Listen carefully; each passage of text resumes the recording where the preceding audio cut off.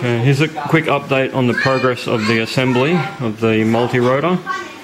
I've hooked the ESC up to the KK board, verified that all the channels are plugged into the right sockets and the servo reverse settings are the right way around.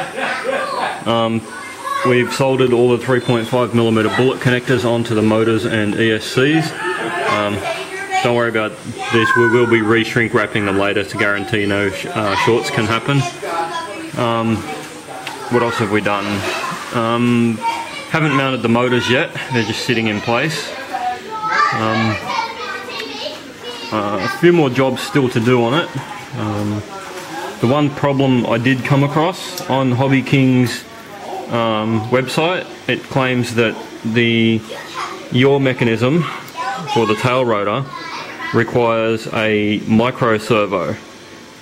This is not true. It actually needs a feather servo. The micro servo that I bought for the job initially wouldn't fit.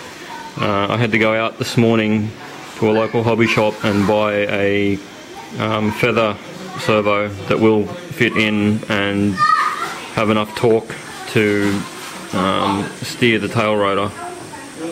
So that was one problem I've come across. We'll give more updates in the next day or two. Hopefully this will be completed and ready to do a maiden in the next day or two. Thanks for watching.